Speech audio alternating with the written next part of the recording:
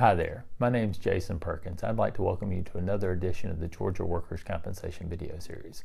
In this series, I provide helpful information about Georgia workers' compensation law and some of the benefits available under it.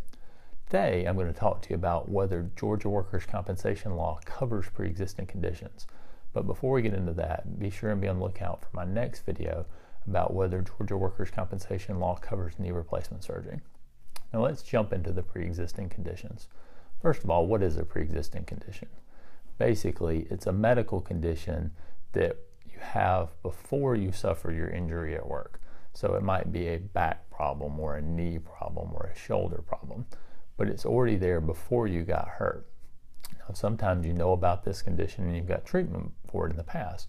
Sometimes you have it, but you don't know about it yet. So, does Georgia workers' compensation law cover pre-existing conditions?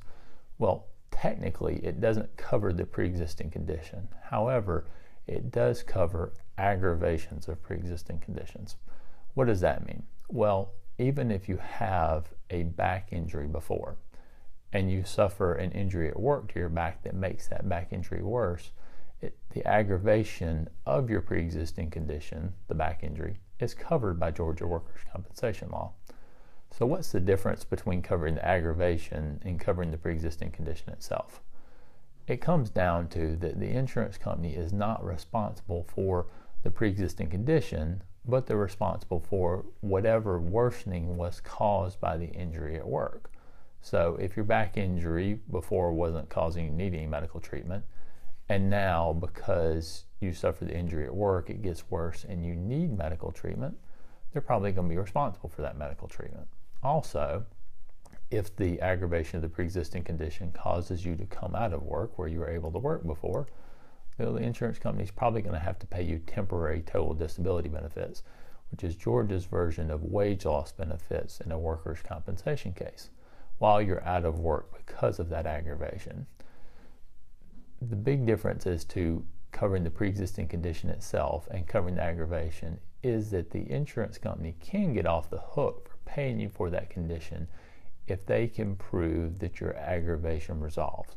So if you had a pre-existing back condition or a pre-existing condition in another part of your body, and the insurance company, after you suffered an injury at work, was able to prove that you got back to what's called baseline, or basically where you were before your injury at work, then usually they can get off the hook in your workers' compensation case. However, that's often difficult for them to prove, and it's basically going to usually come down to a question of what your workers' compensation doctor says about whether you're still suffering from the aggravation of the pre-existing condition or whether you've returned to baseline. I hope you found this information helpful.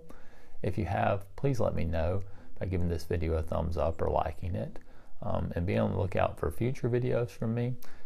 If you'd like to be notified of future videos, you can go to my YouTube channel and subscribe. It's Perkins Studdard Workers' Compensation on YouTube. If you'd like to find out more information or you've got questions for me, you can reach out to me through our website for a free consultation at www.perkinsstuddard.com. Thanks for watching today, and best of luck to you as you recover from your injury.